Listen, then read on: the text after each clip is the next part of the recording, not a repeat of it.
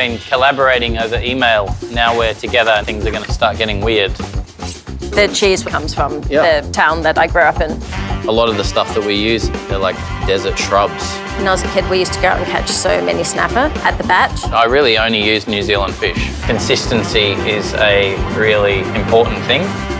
Just getting your prep done, boss. I feel like New Zealand clams are just kind of second to none. They've got more flavour, like they're stronger. Oh, it's good. It's nice. It's delicious. That's going on the menu.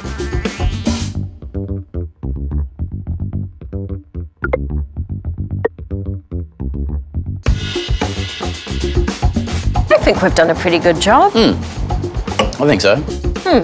Good.